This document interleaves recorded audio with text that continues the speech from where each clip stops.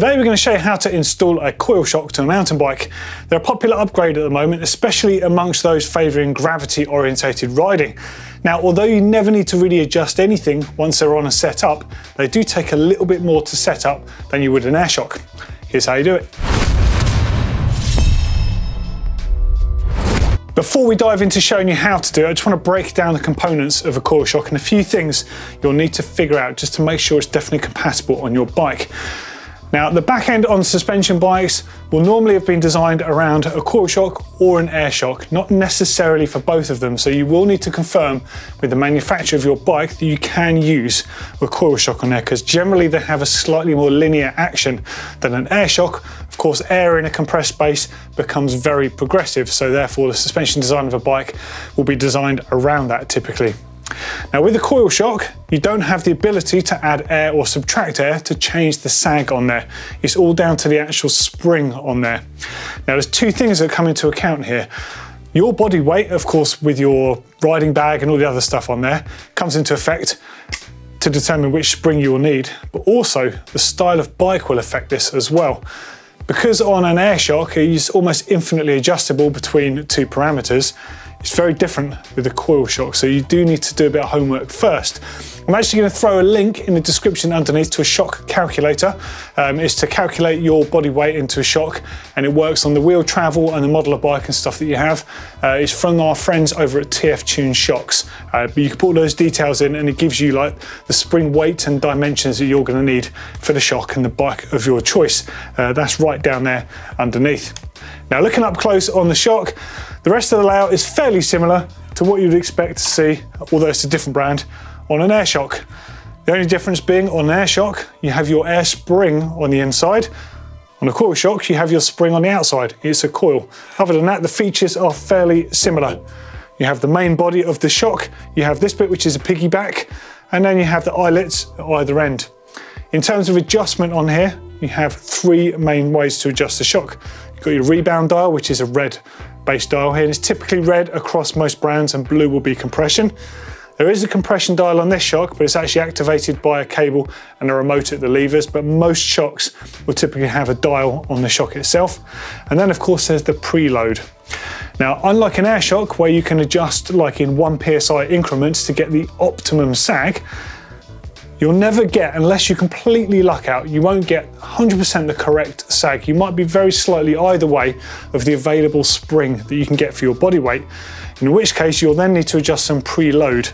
Now, you can put up to 5 turns of preload on a spring. At least that's what RockShox recommend for their springs. It may be different across manufacturers.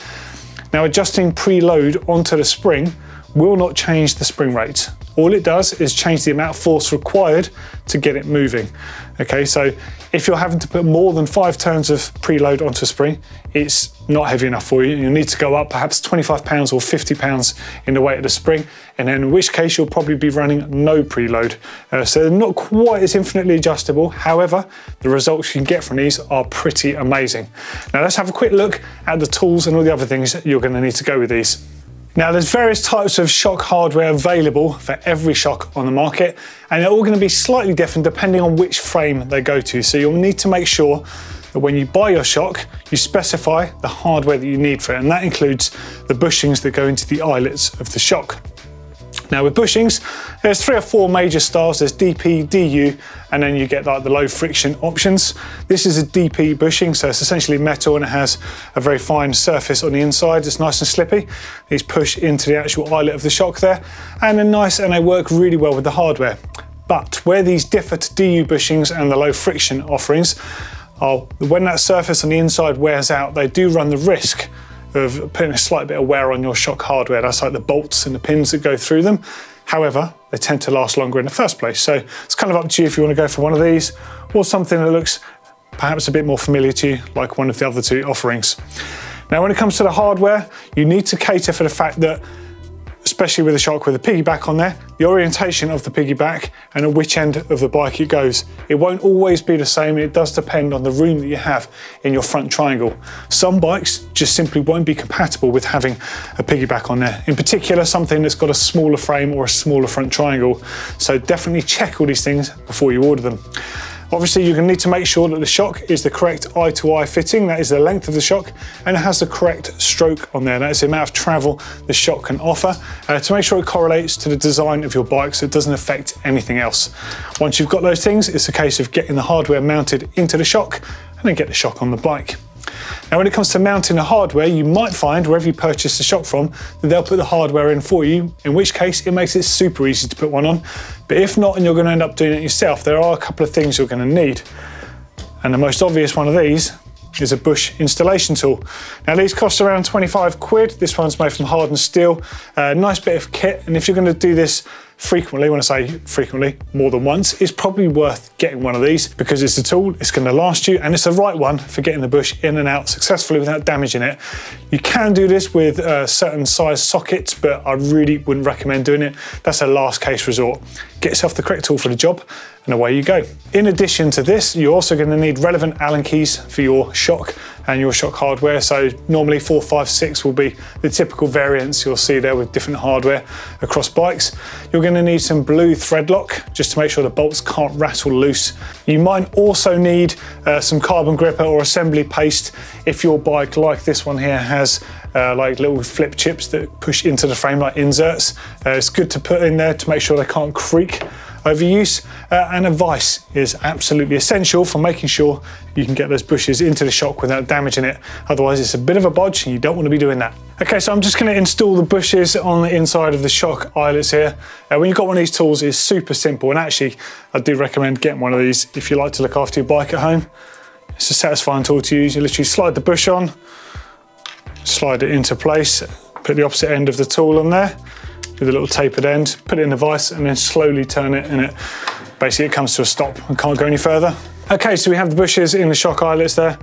Now I just need to put the actual hardware in place, slide that in, get the relevant spacers on there for your particular frame design. Okay, so that's the Coil shock prepped, ready for installation. Let's get the old shock off first, shall we? Okay, so rear wheel off first. You don't want any additional weight on the rear end to strain the shock mounts when you actually remove the shock. This one has a cage lock. If yours is a Shimano, turn the clutch off. Just make it easier for yourself to get that rear wheel out.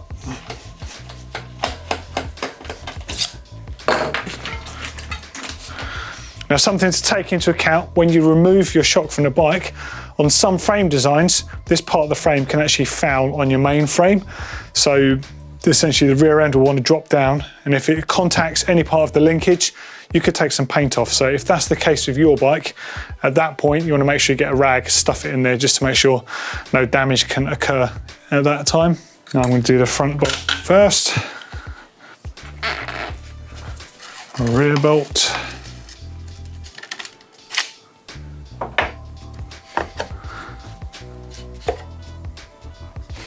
Give your bike a good clean around those shock mounts. Obviously my bike is pretty dirty, but I want to make sure the important bits here are nice and clean when there's any interface with the shock. And you might want to consider taking these little inserts out if your bike has removable ones and putting some fresh assembly compound behind them, because sometimes they can be one of the culprits that can lead to a creak. Now this one you can actually flip it either way around to change the geometry, but I'm going to clean that and put a bit of assembly compound on the back. Okay, now it's a case of carefully lining up the shock, making sure you get the correct orientation to suit your frame. Tiny bit of thread lock on the end of the mounting bolts, just to make sure they can't accidentally rattle loose when you're out on the trails. And it's a case of get those bolts in and get them secured.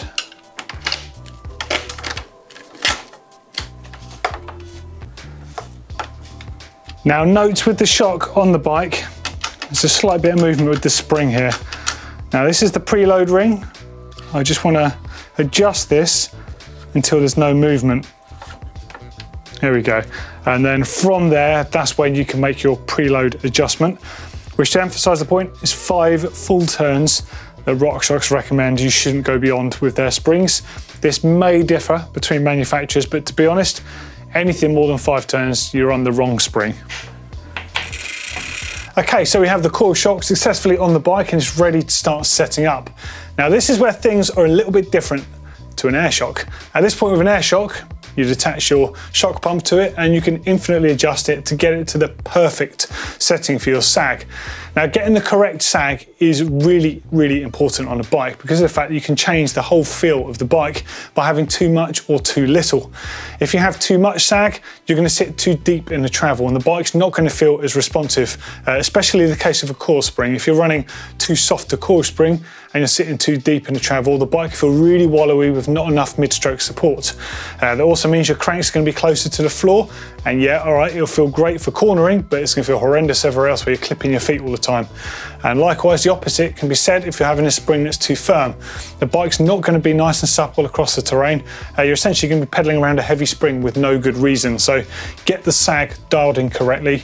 For this bike, we're aiming for 30% of the available travel as sag. Now getting that sag, again, it's also quite different because it's not like an air shock where you can just put the O-ring up against the shaft.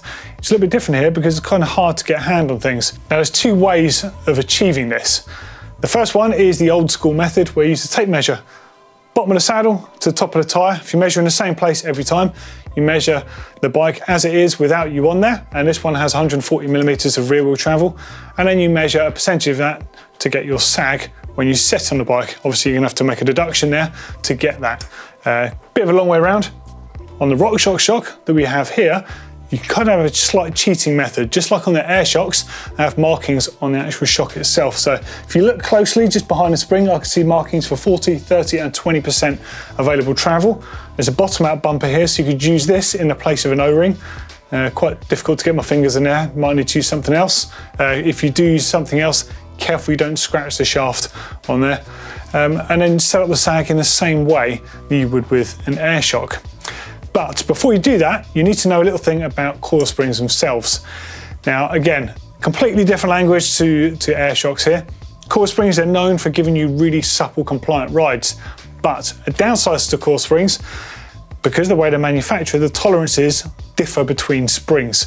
Now, this could be as little as plus minus 3%, which on a 500 pound spring is probably like a 15 pound difference, but even that is quite a big difference. So you could get a 500 pound spring that's actually nearer to like a 485 or something, like, so a big difference really, and you'll end up having to run more preload on there.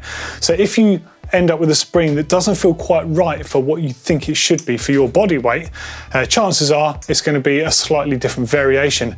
So you can actually get some suspension tuners to measure the springs for you, and some of them actually do this with some of the spring manufacturer brands that they actually carry. So that is something worth doing a little bit of homework on if you're not going to get the perfect sag. I mean, getting it first time with a coil shock, well, you're doing well if you do that, but it is worth persevering because the ride you can get when you get the correct spring is phenomenal. Now, before you start with setting up the sag, you need to make sure the shock is fairly neutral. So that means if you have adjustable compression and rebound on your coil shock, you need to take them out of the equation. So unwind them counterclockwise. Of course, this one has a lever adjustable compression, so that's not actually connected at the moment. You've got a rebound dial here, so counterclockwise all the way. So there's nothing else affecting your sag. Then you want to carefully just put that bottom out bumper up against the seal and then sit on the bike. Give it a bit of a bounce, same sort of method for an air shock. Now once you're settled, you need very carefully, you might need a friend for this because it's a bit more fiddly with the coil shock, and then very carefully get off the bike, and that will give you an indication when you look at the actual shaft here of how much sag you have. Now I'm getting around 28% here rather than the 30, which would be optimal, but considering I've not got any riding bag or anything on at the moment, that's actually putting me in a good ballpark area. Now with this 500 pound spring that's on this particular shock, I can't unwind it anymore, so I'd either have to go down and add some preload, but given the fact I'm at 28%, I think that's pretty close. Bearing in mind that you can only put a maximum of 5 turns on, so just to show you what that might do on this 500 pound spring, I've got no turns of preload, I'm running about 28%, so I reckon with the 5 turns, it'll probably push me the other side of 25%. So let's just give that a try, just so you can get an idea of this. Because with coil springs, you do your work before you put them on the bike, as opposed to air shocks, where you can just adjust them once they're on. So that's my 5 turns of preload, so if you try the same thing again. No, it doesn't make the shock really feel any different, but it's definitely going to change the ride height, and it will definitely change the sag. So sit on this, I'll probably be nearer 25% now, I reckon. And in fact, just over 20%. So it does make quite a significant difference, just to demonstrate there, but really the 500-pound spring for my body weight, about 200 pounds, on this bike is nearly perfect. That's good enough for me. Okay, so we have the sag set up on this bike and currently has no damping on there. So the compression damper isn't doing anything currently. I've not got the cable remote on there, so forget this out of the equation. We're going to deal with the rebound. Now, a good way to get a base rebound setting on a coil shock is simply to jump on the saddle. What you're looking for is for it to not pogo up and down after that initial bounce. So watch this, when I just sit on the saddle quite hard, you'll watch it bounces up and down a few times. This is what you want to remove with that rebound damper. So therefore, not enough damping. So if I put on a few clicks, you'll see it'll make a significant difference. So that's 13 clicks there. So this should make quite a big difference. Much better. Probably go a little bit slower than that. It's 15. That's about perfect, I think. Now, the whole concept with the rebound damping is really you want it as fast as possible without making a bike feel like a pogo stick. If you have too much rebound, it's just not going to return in between impacts and you get what's called packing down, where the shock almost successively gets shorter and shorter and you're going to feel more and more of those bumps. You want it to extend nice and fast, but you do not want it to kick you because it can throw your weight forwards. One of the whole advantages of having a coil shock over an air shock is that once you've set your rebound damping, it will stay predictable because it's not affected by the heat of the shock as it can be with air shocks. Get that nailed and your bike will feel amazing. Okay, so we've got a good base setting for the rebound. Of course, that might change when you head out riding. If you're doing loads of big jumps and stuff, you might want to touch more. And if you're not, perhaps a touch less. Now with the compression, it does differ between shocks. Now, if you bought a shock especially for your bike, it will be tuned already to have a good base compression on there.